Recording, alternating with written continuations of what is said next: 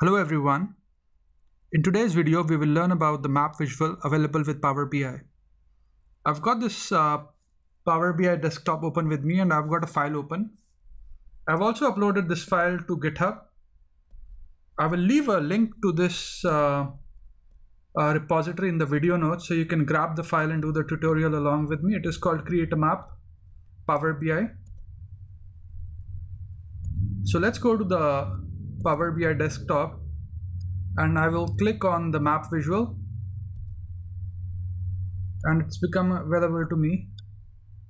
And now what I'll do is I'll go to this internet sales table and I want to see the sales amount by country.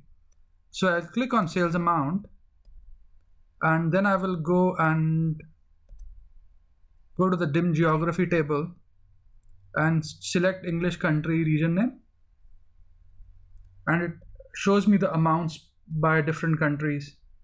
And you can see it's showing me for Australia, for America, and the size of the circle denotes the size of sales. So America is the greatest or the biggest country in terms of revenue, then followed by Australia and so on.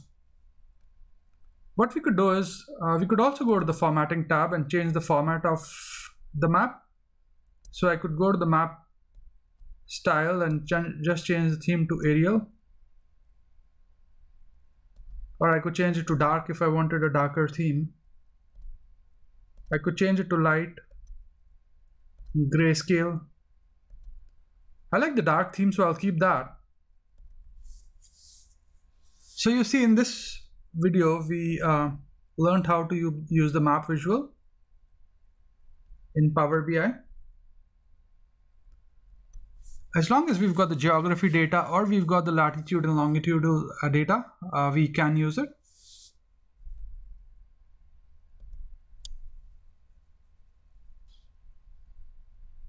So if I click on postal code, it gives me the data by postal code. In any case, we're not after that. We're just looking at sales amount by region or country region name.